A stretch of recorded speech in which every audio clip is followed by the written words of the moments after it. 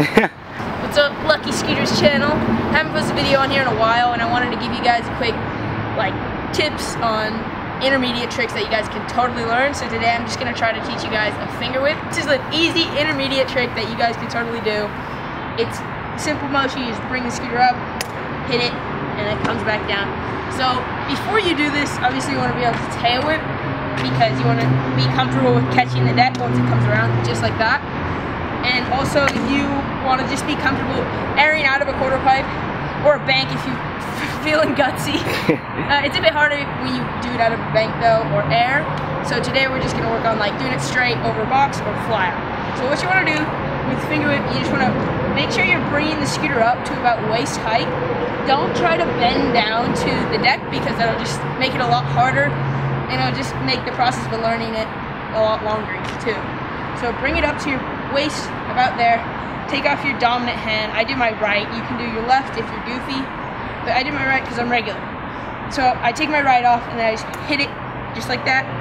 And you want to get your hand back on as soon as possible so you can whip it with your wrist. Just like that. You can practice that motion pretty simple, just standing on flat ground like I'm right now. And once you start getting a little bit more comfortable with it, just try it out of a quarter. If you got knee pads on, or even if you don't, it's not that brutal of a trick to fall on, so you guys got it. I'm pretty sure that's about it. It's a pretty simple trick. It just takes a lot of time, repetition. Obviously, you can learn anything if you just keep going for it. So yeah, that's about it. Thanks guys for watching. I'm actually gonna do a bunch of finger whips right now, so I'm just gonna cue that part of the video. Ready, set.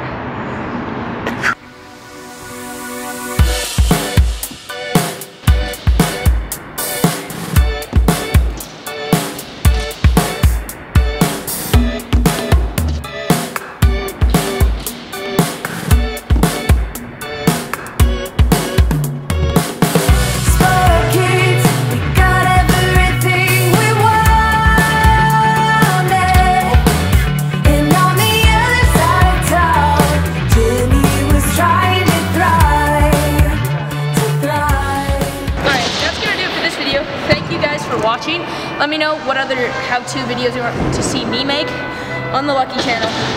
Be sure to check out new Lucky Scooter Parts 2017 parts. RC decks coming out soon.